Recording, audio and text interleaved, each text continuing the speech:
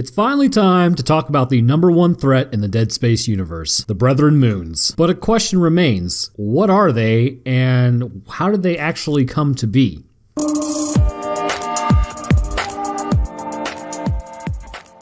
What is going on, y'all? Interested in a little bit of lore? Well, today we've got one of the creepiest apex necromorphs around. Before we get to that though, if this is your first time visiting my channel or watching one of my videos, smash that sub button, because if you find this stuff interesting and you're already here, it's free and I've got way more videos planned very shortly. Tag that Notre Dame bell if you want to be updated when I post as well. Okay, so back to the topic at hand. I have a theory on where the Brethren Moons come from. Obviously, it may not be canon as it wasn't written, as we never really got Dead Space 4, but all the species must come from somewhere.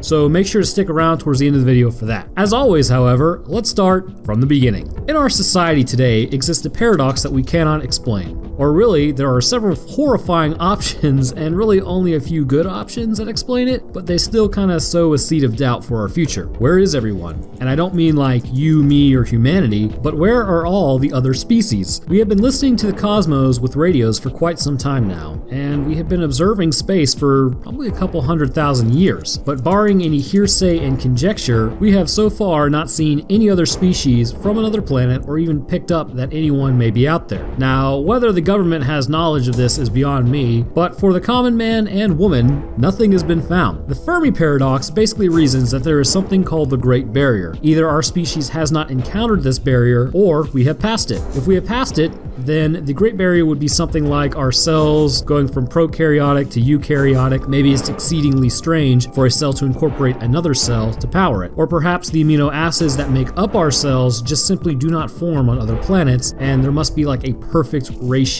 If this is the case, then supposedly it's smooth sailing for humanity from this point on. But now exists the more terrifying prospect. We haven't hit the barrier and it's coming up on humanity. Maybe a species becomes too advanced and ends up ultimately dying of starvation and spreading their resources too thin. Maybe they become spacefaring and then, they just fill the solar system with war, ultimately knocking them back down to the Stone Age. Or maybe they develop some new type of energy, try to utilize it, and then blow up their whole planet. If this is the case, then humanity has got a lot to worry about. But ultimately, this means that we are either the first or just another species heading towards destruction. But what form does this destruction take? The Brethren Moons. This could be the answer to the Fermi Paradox that exists in our universe. A species rises, becomes spacefaring, and then is wiped off the map by an apex species. Before we jump into that though, let's figure out why a species would blindly walk into a meat grinder and not stop and think that, something might be going on here that's leading me to do this if they're so intelligent.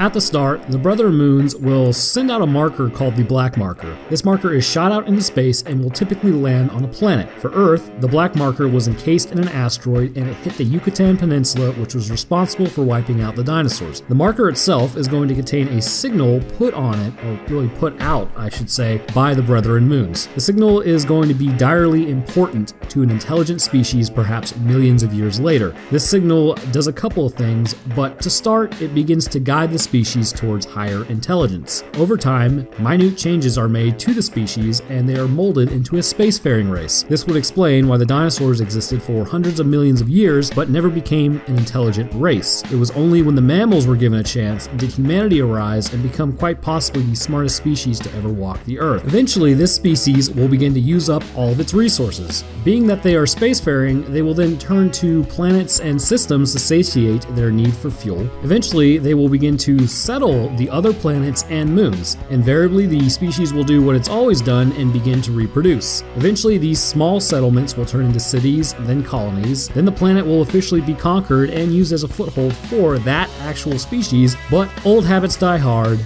and they need to have resources, and this need will actually never go away. By the way, just as a heads up, I use the word species a lot because I'm not saying it's human and I'm not saying it fatale volantians. I'm just saying in general, if there was another creature out there, it's easy to use species. Anyways, so back on track. Then, as if almost divinely, the marker will be backtracked. Someone, somehow, whether guided or just by dumb luck, will happen upon this marker. The signal that has been guiding the species the whole time is now able to be utilized by them for something that they desperately need: power. The electromagnetic waves put off by the black marker can power colonies, homes, machinery, whatever they would need. In the resource-strapped time for them, this would obviously be of great importance. The next step would seem to be the most obvious to you and I: replication of the black marker. This replication process for the more intelligent of them would be rather easy. A scientist in Dead Space 2 is quoted as saying, "It's almost like it wants us to figure it out." The signal produced has made this particular species able to understand just enough so that they can create more. Eventually, this new miracle red marker will be made and replicated over and over. The markers will spread to all corners of the territories, powering whatever they need to power. In humanity's case, not only was this marker useful to them, but it also spread because of religious purposes. Classic humanity. Anyways, then something begins to happen. Perhaps it's the intention of the original marker, or maybe aberrations in the red marker, but the signal is altered. The signal will now put out a dementia vibe. This will cause the surrounding species to slowly go insane. A few members here and there until rapidly the situation begins to devolve. Once it gets to the point of complete anarchy, the species will then begin to kill itself off at an alarming rate. Necromorphs will aid in this disease as the signal will control dead tissue at a molecular level. Eventually, what was once supposed to save them has now doomed them to extinction. So what are the Brethren Moons then? When a planet has been mostly converted into necromorphs and their proximity to the marker is within range, this begins what is known as a convergence event. During this event, somehow the marker is able to fling billions of creatures far up into the stratosphere. When they begin to collect, they turn into one creature. This creature will also include chunks of the planet's crust, as well as the marker that began the convergence event. Once the marker has reached the center of the conglomeration, the creature will become sentient and living.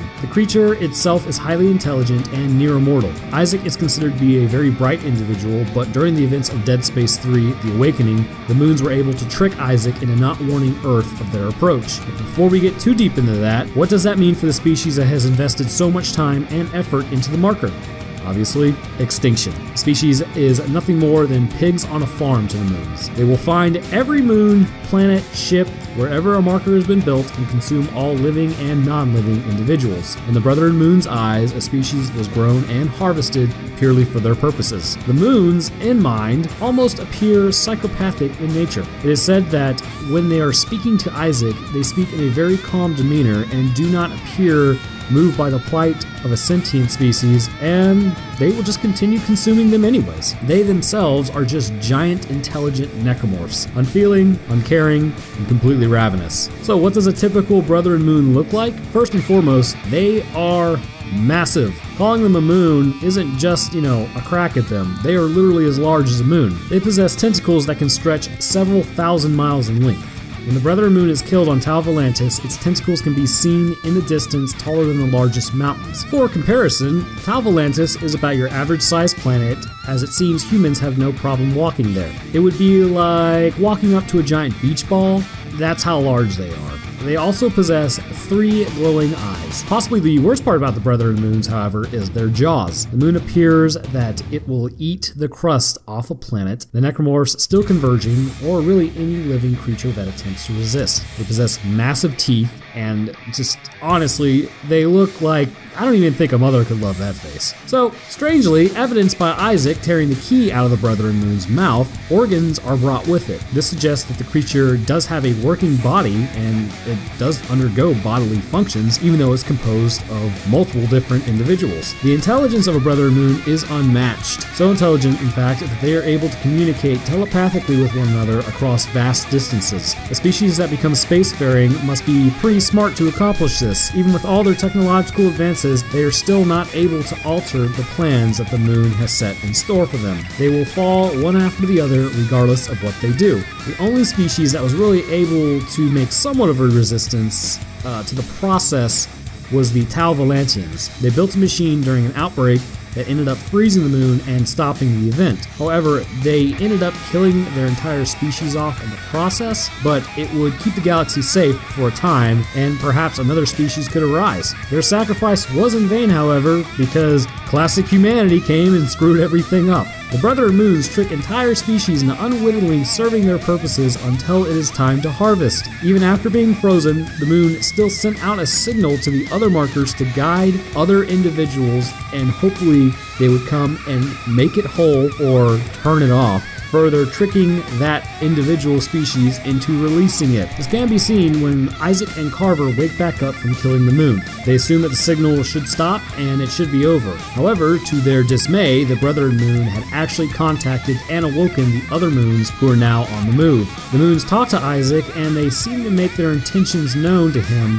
subtly, as if they were trying to follow him back to Earth, when in reality their real purpose was to stop him from returning and warning Earth of the moon's approach. Ultimately, this spelled the end for humanity, and the galaxy remained just dead space. So, I promised you some theory on the brethren moons, right? So, let's look at what they are. A giant moon-shaped creature. But everything must come from something. The moons form a network of moons that appear to wipe a galaxy clean, and perhaps even further than that, through their connection with the markers. So this poses the question, which came first, the markers or the moon? Bear in mind that we are treading a little outside of canon here, but it is my belief that the marker actually came first, and here's my reasoning. Humanity has many times created things that help us in one way, but are detrimental to us in other ways. The car, it has helped in life astronomically, but it is now affecting climate change at an alarming rate, which also could make us go extinct if we aren't careful. Nuclear power, while it's awesome for powering homes, you can create bombs out of it, which could also wipe us out, as they release a ton of energy on the spot, and you can die just from exposure, and it does cause cancer. And the biggest one, fire, our ultimate helper throughout pretty much all of our caveman days and existence. It can burn us, destroy mass amounts of property, and be our downfall. To quote a psychologist by the name of Carl Rogers, what is most personal is most universal. Basically meaning that in life, if bad things happen to you,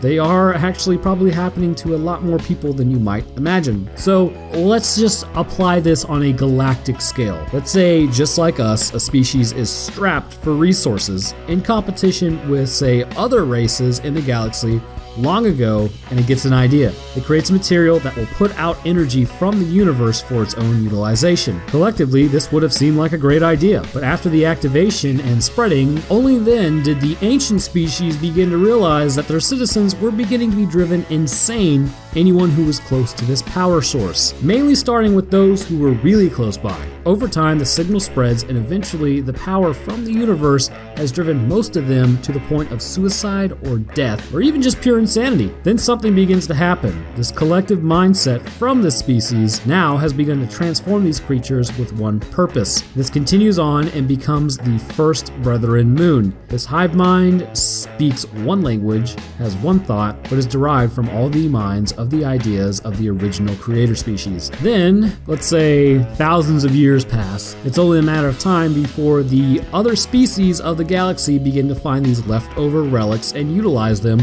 as a power source. Over time, this infection spreads to more and more races until finally all the original firsts of the galaxy have been wiped out and turned into moons. Due to the similar mindset, the utilization of the signal, they begin to communicate with one another. From here, we have a dead space universe. The moons have stripped it clean of life, except for maybe a few holdouts. The Milky Way Galaxy is their own personal farm where they cultivate species for slaughter, create more moons. It is truly a dead space. Like I said though, that's just my theory on it. It's not exactly canon, but it seems to kind of add some more info, rather than just the moons have always existed. I don't think the moons have always existed. I think that they were created and there had to be the original, I guess, alpha moon or whatever. So that about does it for me, guys. I hope you enjoyed my video going over the brethren moons. What did you think about my theory? I'd love to hear it down in the comments. Also, if you did like this video, don't forget to like and subscribe. I hope to see you in the comments. Thanks for watching, guys, and as always, I will see y'all in the next one.